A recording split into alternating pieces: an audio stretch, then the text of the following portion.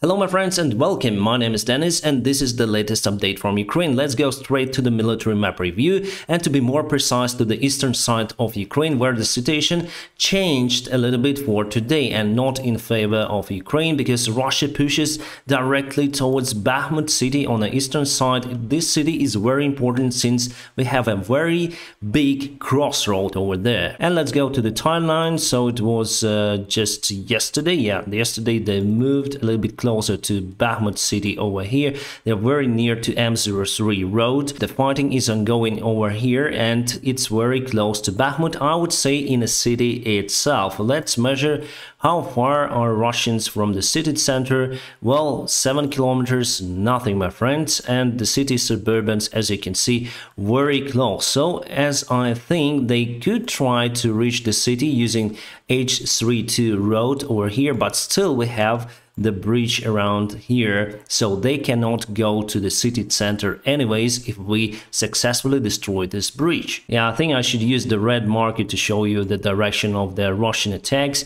So here in the city the river is quite wide, however on the north part of the city it's very thin or narrow, I would say. So Russia could potentially perform the secondary attack towards Pidhorodne village and after that they will cross the river over here. Still, I think Russia is in lack of their forces to get the full city under their control in nearby future, and we have our own reserves, Ukrainian reserves, coming to fight for Bakhmut in this area. They also receive more weapons. However, we have very huge front line all across Ukraine, so we need to take care about our territory, my friends. It's very hard to defend in some of the spots. This spot is very hard to be defended by Ukrainian forces. However, so far, Russia cannot take the city. And let's go a little bit to the south in Donetsk area where Russia took the part of Pisky village. Almost all Pisky was taken recently and Russia claimed about this stuff.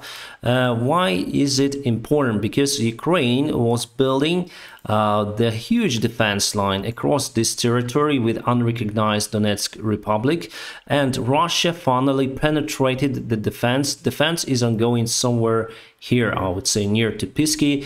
It was very hard for them to attack this village and they tried it in the beginning of the war, but recently Russia got some of the success in this area and it was like that 3 days ago, and we see today it is like that. So they took almost all the village here and their main goal is to now go across this defense line to this road M03 that goes across the front line, and basically they can use this road to go west side and also connect their army to this area and attack our forces from behind, I would say. Avdiivka is also under constant Russian attack. However, this is kind of town, much bigger than Pisky, and so far Russia cannot do anything with Avdiivka. Mostly in Pisky, Avdiivka and Marinka, they have the private military campaign Wagner that fights for Russian Federation. They are better equipped, they have more ammunitions and they have fighting experience.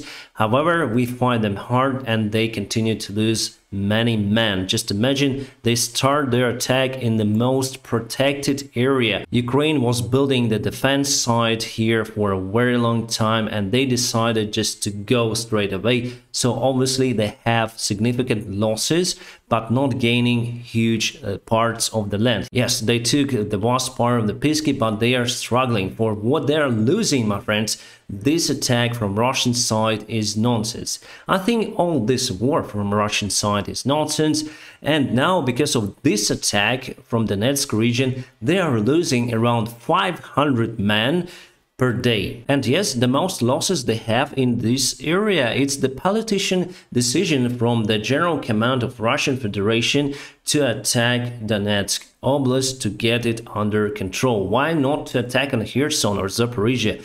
The place there is much less protected compared to the eastern side of Ukraine, but probably they want to lose many men or they just don't care about their losses. Let's go, my friends, to Izum direction for Ukrainian counterattack. So we were attacking this area very close to Izum over here. So I'm just gonna show you. We attack over here, and the good thing that we took Bagorodishne back under Ukrainian control. It was done very fast compared to Russian attacks. However, Russia also pushed a little bit from the north. They took Davydov village, and now the situation is mostly standstill for this area. We are not expediting this attack on Izum. However, I think in the future we're gonna go and take this very important city. And let's see the picture in general. I'll turn on the fire detection. You can see the fighting is ongoing near to the front lines. Those could be wildfires, but it was reported that Melitopol and Novakhovka was under attack by Ukrainian forces. So probably again we targeted the ammunition depots, and together with the command centers over there. Kherson is still okay. Russia is unable to put their Panton bridge near to Antonovsky bridge because the current there is very strong. And for Antonovsky bridge, my friends, it seems like it's totally unusable for any kind of vehicles. We also targeted this area near to Novakhovka, the Novakhovka dam, but the territory far from the dam, so around here we targeted precisely, very precisely, but Russia still is able to send small vehicles across this bridge. So I think in future we're also gonna destroy this part that connects Novakhovka with this northern part of Ukraine. My friends, now let's go to some of the news and events. Great, we have the self-propelled artillery Susanna 2 delivered to Ukraine from Slovakia. Awesome, thank you Slovakia for your great help. This is very important weapon for our armed forces. The range for this artillery is up to 41 kilometers, which is quite a lot. Also, as German-made Panzerhaubitze 2000, this system has ability to fire many shells across the ballistic trajectory to hit the target with many shells at one time. This picture came from Novakhovka, Russian-controlled territory, temporary, so we fired to their ammunition depot, once again destroying it. Interesting news coming. Russian military command is leaving this area in Kherson because this area just been cut, and still they have some of the ferries across this river, so they are trying to flee this territory because probably Ukraine is still gonna perform the counterattack, maybe not this month, but next month. We're gonna see it in the future, my friends, anyway. And today we targeted Novotroitsky, quite far away from the front lines, 131 kilometers, and I think we don't have any kind of weapons that can target this area far away from the front lines.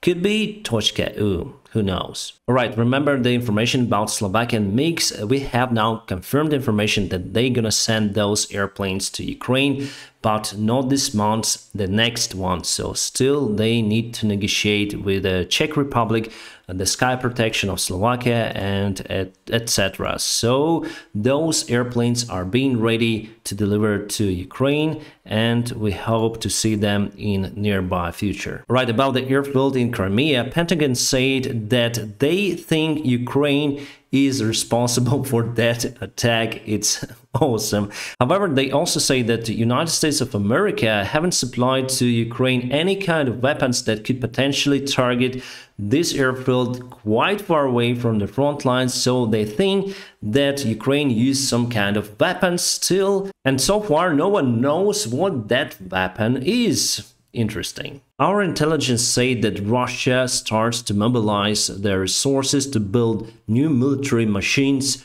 for this war. It means they want to play in the long term, for the long-term perspective.